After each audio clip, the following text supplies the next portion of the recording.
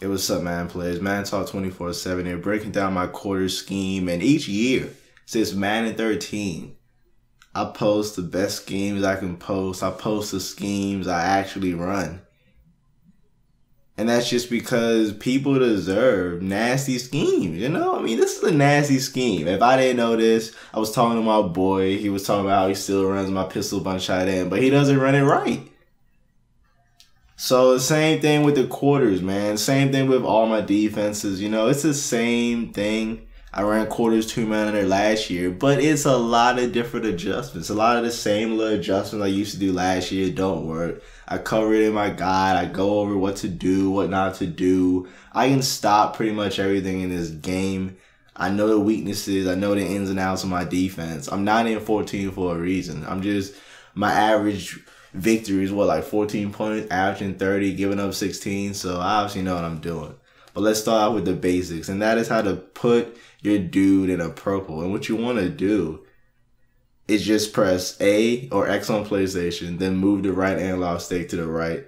To man up somebody, you hit A or X on PlayStation, hit the right stick up, and then select the wide receiver. And to shade your wide receivers, you hit Y or triangle on PlayStation, then you hit A or X on PlayStation, and then you select your wide receiver, and then the direction you want to shade them in. So I hope this defense helps you out. I break it down even more in my defensive guide. And I'm always giving out updates to both my offensive and defensive guys. I'm always trying to help people out. Now, it's a lot of adjustments, but this is the defense I run. All right, quarters 1-7, 2-man under. Now, this defense, I really like to use it because I know the ins and outs of the defense. So right here, basic, really no adjustments. And that's just an amazing user play. So that's one of my philosophies, and that's fool them into thinking they're actually open. Now right there, the drag route got open. He got an easy 9 yards. Again, crossing route got open. Now right here, I double team the crossing routes. So I put the opposite side safety on both inside wide receivers so I can clutter up the middle. And then really all you have to worry about are the outside wide receivers and the tight end. Now watch both crossing routes. Des Bryant double team, and I had McFadden double teamed also. So really all I have to account for is Jason Witten, who actually got a step. He actually got about a step and a half on me. So again, double team, the middle is cluttered. He throws it to the outside. That's a one-on-one play. Sometimes you catch it, sometimes you don't. Now, this is one of the main reasons why I like playing quarters, and that's just because normal things don't work against it. That's really the simplest I can say. I mean, look at that. It's just a crossing route. If I was in 3-4, 4-3, basically anything else but quarters, he would have got around 3 to 4 steps wide open. And that's why a lot of people ask me questions. How do you play man? How do you play man? It's some secret to some little tricks. But mainly, it's just playing quarters, calling 2-man under. I'm going to show you. I'm going to break this down. You know, a lot of people have been asking me. I put it in my guide. I break it down even more in my guide, you know, if possible. So right here, let's say 3rd down and 2. I man up the inside wide receiver, and then I guard both crossing routes with my safety. Now, that type of defense, it does expose you deep, you know. You can get beat deep. But I make sure the crossing route does not get open from Snead, the inside wide receiver. And I leave Cooks and Colston one-on-one. And right here, this is where I decide I'm running through whoever's in front of my way, and I'm getting the pick. So if he throws it to the tight end, it's a pick. He throws it to the running back, it's a pick. I'm in between both of them, and I shove Benjamin Watson out the way. I shove whoever just tried to tackle me, and then I go in for a touchdown like someone's not hovering around my ankles. So it's really, once you decide, you have to decide what your weakness is. You have to know what the weaknesses of your defense is. Well, are. Now right here, all I did right there, I just blitzed both middle linebackers. Now, I'm saying Barry Church, he's my safety. Now, I'm saying he's a middle linebacker. He's not. He's a safety. But right here, it's 2nd and 13. I know he's going to pass it. So I blitzed the crib. Really. My defense, it's a lot of adjustments. It's a lot of things I do on some plays I don't do on the other. But second and 13, I just shut down his run in the backfield. I know he's doing a play action. So I literally blitz around 6 or 7 people. My tight end, not my tight end. The tight end is wide open and the running back is going to be wide open. But my favorite saying, you can't throw it if you're on your back.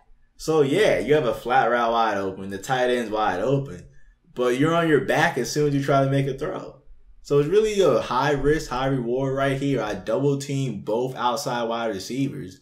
I gamble on the tight end because I think the pressure is going to get there. But instead, I don't really blitz. You see 2 defenders just standing there spying Rodgers. So that's really a breakdown in knowing what type of defense I'm running. Because I played it like it was a real short down, which it was. It was 4th and 4, really short. But I had no pressure. Now right there, I double teamed Cobb. I used my safety to guard a 2-yard flat route, crossing route, and I left Jordy Nelson completely wide open.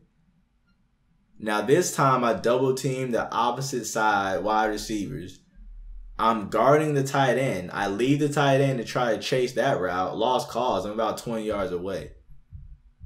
And he overthrows it. But it's a real tight throw. And right there, I put my corners in a purple zone. He ran some C routes, nobody open, and he had to take the sack. So it's really a lot of adjustments. Really a lot of adjustments right there. Whoa. We actually played lockup defense, but guess what? I have no QB spot. So it's really a mind game. If you're playing someone who's good, it's going to be constant mind games. I did not trust my corners to lock up Jordy Nelson or Cobb, but the time I don't trust them, they lock him completely up. Now right here, that crossing route looks open. But if he would have thrown it, I'm driving down. So if he would have thrown his ball, I would have drove down, got the pick. I had the spy. I'm using the spy. And we make him throw the ball away. Now this play is amazing. And that's just because this play is amazing. All right. Now he runs a curl. But I have a safety on the opposite side of the field running over to guard the curl. So if he throws his curl, not only am I on it, but I also have a man running from the opposite side of the field to guard the curl. So I have about 2 guys, including me, sitting on the curl. That double move looks wide open, but I was sitting on it the entire time. So right here, it's a run. I'm in quarters. Dang, I can't stop the run. So he ran it for a 5-yard gain. Very, very easy. And if you want to stop the run, what I really like to do, I pinch my linebackers. And this is something you'll notice. If you have your linebackers pinch, you cannot press. If you press, you cannot have your linebackers pinch. So just something to have noted. I had Barry Church sitting right there in the gap. He decides not to make a tackle. No biggie, it's 3rd and 1. And right here, this is where I start dragging people over. Now, I blitz both middle linebackers. I'm using Barry Church as a middle linebacker. That's how I like to use him. And I'm using the safety, and I shoot the gap. So I have Barry Church in the backfield, and I'm using my safety on the left side in the backfield. And we make an easy tackle. Now here, 4th and 2, I move all my defenders over to the right. I mean, look at the formation. It's going to be a run to the right. So I put them, not only am I blitzing them, I put 1 or 2 in a flat zone, and one of them made the play. So, all right, it's 3rd down and 6. Very, very tight coverage right there. So now it's 4th down and 6. I come out in quarters, 2-man under. 2-man QB contain. And this formation, a lot of people like hitting C routes and corner routes. So I put my safety, Barry Church, and I can break down this defense for hours, man. And my God, I break it down even longer. I put him in a purple zone. And I man up Fitzgerald, so I have him double teamed. So the people I have to watch for are getting beat deep, and I have to watch out for that running back.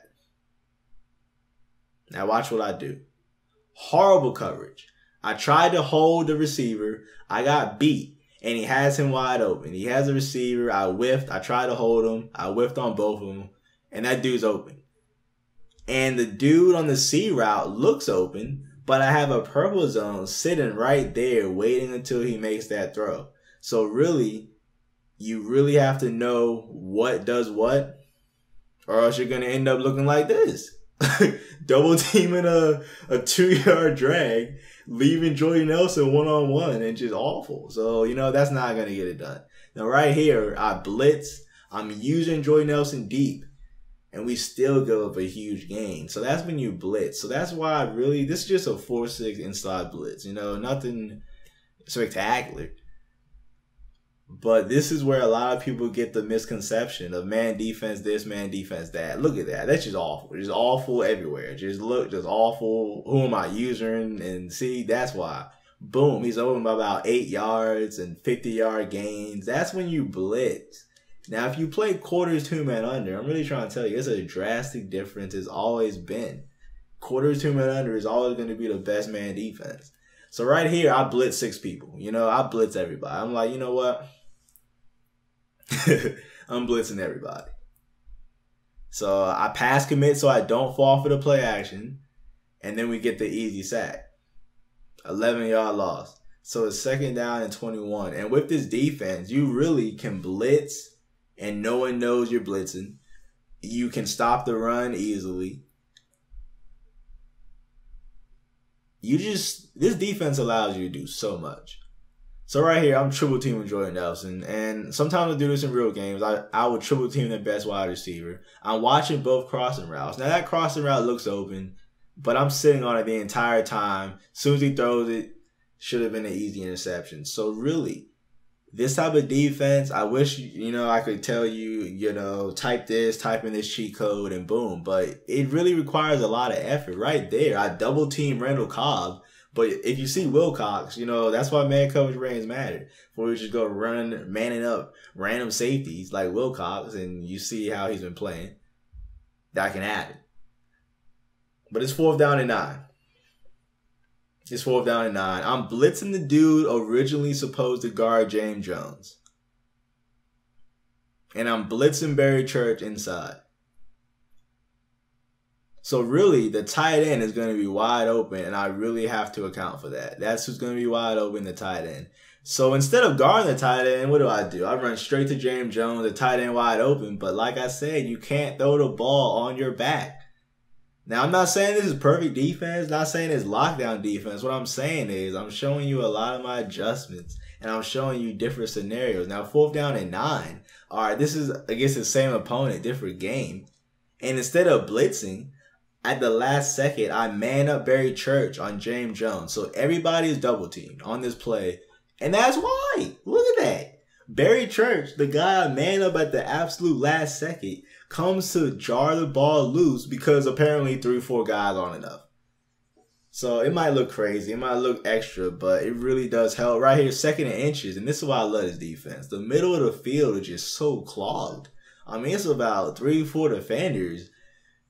Pick whoever could have got that interception on that play. So I was breaking down 2-man under. Just a quick breakdown. I break down 2-man under even more in my defensive guide. Be sure to check that out in the description. And now I'm breaking down this play, overload 3 seam. Now, a lot of people like DB strike. I like overload 3 seam. All I do on this play, I pinch my linebackers, and I use the safety on the left. Now, you want to make sure you have a cornerback who's fast on the blitz, and it helps in the run game. It just helps a lot. When you have a fast cornerback shooting in, he can get past wide receivers and linemen. If you have someone slow, it really is not the same. Now here you see I having someone slow. Now coincidence maybe, but just so slow. He ends up fighting off the block, so I'm giving him a lot of trouble, but really you want to make sure someone's fast right there. Now, I don't like using this defense to stop the pass. It's strictly a run defense, and I do have to give credit where it's due, man. I have to give credit where it's due. This guy, 40s and shorties, always year in, year out, one of the best Madden players. Me and him, we always lab a lot. He shows me some things. Mainly, he's showing me a lot of things, and I try to, make myself useful. But I was trying to stop the tosses doing this, and obviously that's not stopping any toss. But this guy 40s, he tells me I have to move the corner over about 2 to 3 steps. Next thing you know, he runs the same toss and he just shoots in the backfield. So it's just small things like that. Like I said, something I show on my guide.